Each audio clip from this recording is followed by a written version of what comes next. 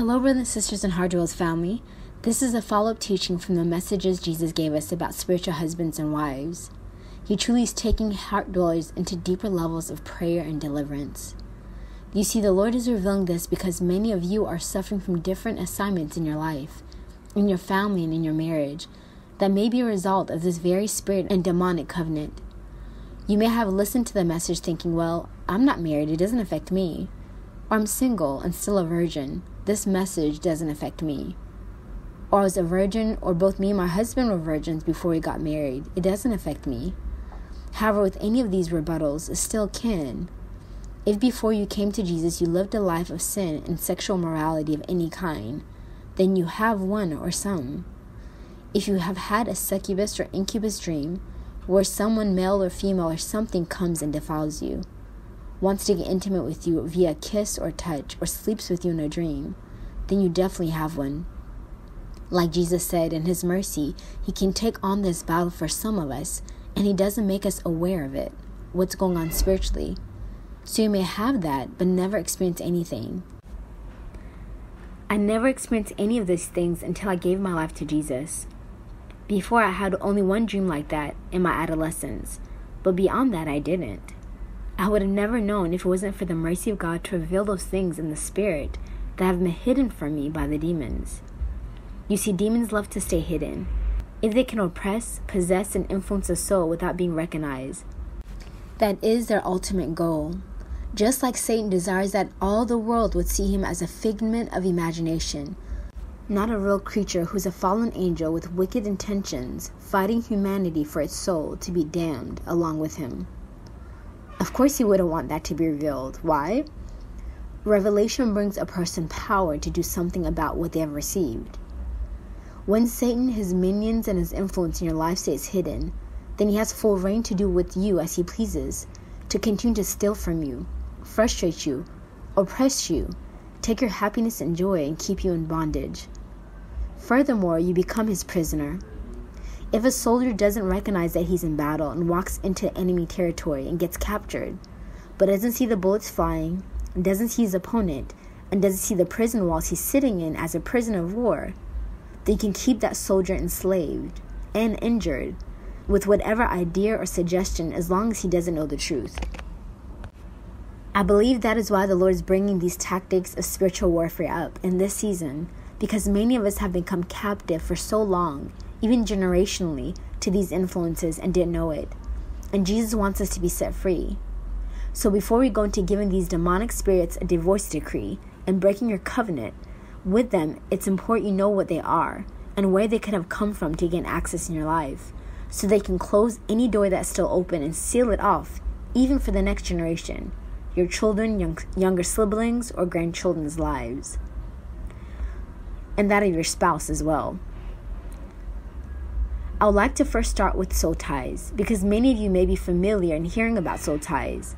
Some of you may have heard or done the exercise before by breaking every soul tie you had with people from your past after you gave your life to Jesus, but are still having symptoms of oppression in your life, not realizing that it comes from a covenant you never broke with the spiritual husband or wife that you have. So soul tie can be thought of this way. A soul tie is an invisible chain that binds you to another person spiritually, mentally, and physically, or I would like to say emotionally, sexually, and metaphysically. An example of a soul tie can actually be found in Scripture, 1 Samuel 18, verse 1. And it came to pass, when he had made an end of speaking unto Saul, that the soul of Jonathan was knit with the soul of David, and Jonathan loved him as his own soul. It says that Jonathan loved David like his own soul. A soul tie can be divinely appointed, or it can be demonically appointed. Jonathan and David's relationship was not at all sexual in nature, but a platonic, deep spiritual friendship that God put together. It was a very good soul tie, a metaphysical and an emotional one. That's what I want to touch on first. You can have an emotional soul tie with chosen souls that God puts in your life on your spiritual journey. I realized in my own life that the Lord has blessed me to have deep spiritual friendships like this. Truly, where our soul ties are so beautiful and genuine. These persons, the Lord has put me on their heart, and they carry my burdens as I carry theirs. He gives us insight to one another's life as to our struggles and what we're going through. We can continually encourage one another and love each other in the purest way to do God's will here on earth. That is a good soul tie. We form soul ties through our family, a parent and child soul tie, sibling soul ties, and so forth. And sometimes that can be bad if there's trauma, manipulation, and pain. Once we come to Christ, we must sever that soul tie to grow. Jesus said a soul tie deals with the will, mind, and emotions. If it's a negative soul tie, you're constantly succumb to that person's will. You're constantly manipulating your mind by their suggestions or words they have spoken over you and what they tell you. They control your emotions by what they do or don't do. It's toxic. And sometimes you can have that in your family. Many times we all incur that in a relationship with a soul that is wounded. You wound one another's soul, and you walk away more damaged than healed and strengthened. So let's say in your marriage, your spouse is always prone to listen to their parents than you. Your husband always runs to his mom for advice and values her advice more than yours. Or your wife always listens to the counsel of her mother than you. If you see in your in-laws bringing in negative fruit into your marriage because of the connection they have with your spouse, then that's a soul tie that must be severed. You are called to be one. There's a soul tie in marriage that is necessary, you both becoming one flesh, and that is only reserved for husband and wife and God in a marriage.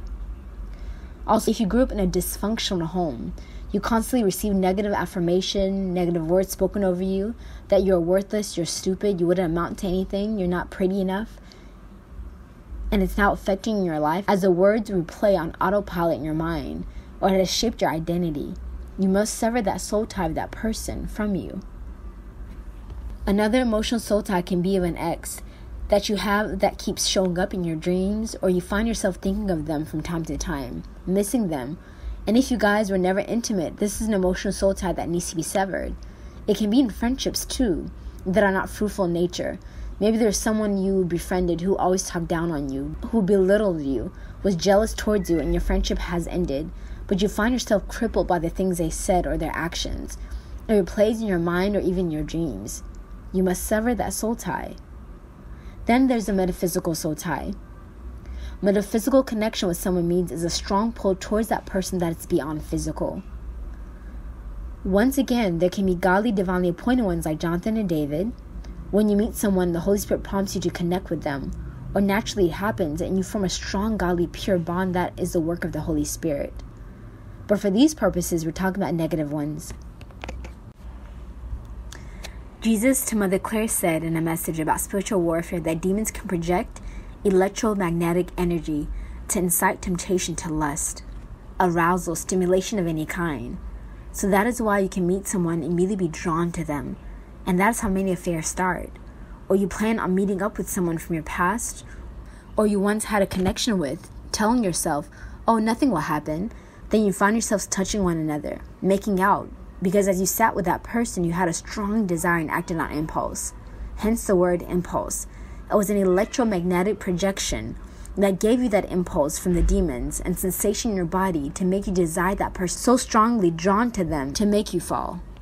So this soul tie doesn't always have to be sexual in nature, but there is an energy exchange between the two of you, where you can meet someone and you connect with them on a deep level.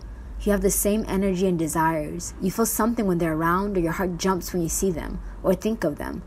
So you may not have even been physical with this person. However, now in your marriage or even in your single life, you can't seem to get them off your mind. It can be a coworker or a colleague, and there's a strong pull towards them that you know can possibly even turn to lust.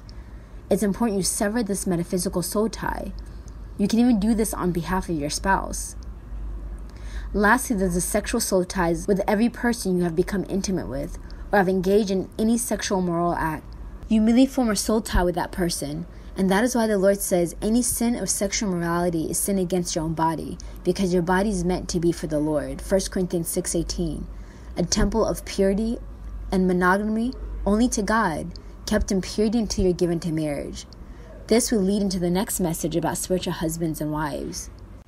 I have done the severing of the soul ties exercises a few times before I got married, in preparation to give myself completely to God and to my husband. When the Lord was drawing us together before we got married, we discussed our past, and through conversations I was given names of people that he had a connection with, in one way or the other, emotionally or otherwise. And the Lord had me write down all the names and begin to break the soul ties of these people off my future spouse, as I mentioned them each by name. And I was told by Mother Elizabeth, the Lord is saying to also break the metaphysical soul ties. So I broke emotional, metaphysical, and sexual soul ties of these people and asked the Lord to remove them one by one. And He did. That's how I was able to get married. But even after marriage, I had to say this prayer daily because the enemy will use people from your past to bring temptations to you and your spouse. So you can do this not only for yourself, but even for your spouse. You don't have to know all of the names or even any, but you have authority over your spouse's body. You guys are one flesh. So you want to pray and ask the Lord to break every metaphysical, emotional, and sexual soul tie your spouse still has. If you know names, mention the names of the people. And ask the Lord to knit you and your spouse's soul together like Jonathan and David, that your spouse would love you alone, as if your soul was theirs. You can say that. It's powerful and it's scriptural. I will discuss spiritual husbands and wives in the following up message. What are they and where they can come from before we say the prayer to get rid of them. The reason being is I want to ensure that these demons are gone out of your life once and for all. Amen? So thank you again for those who have donated to the City of God project. May God bless you. We have now received 8 donations, praise God, and received one more donor who's willing to pay a bit more than the $282 towards the bulldozer for us to at least clear the land. If you remember, I was just asking 20 donors to donate $282 so we can at least start clearing the land with a bulldozer to rent a bulldozer. So far we have 3 who have agreed and have donated to us. So we're needing, so we need 17 donors. We're needing 17 donors to make that happen. As you guys can see, I'm terrible with math right now. So please remember us. Think of us. The donation link for GoFundMe is in the description below. God bless you guys. Until the next message.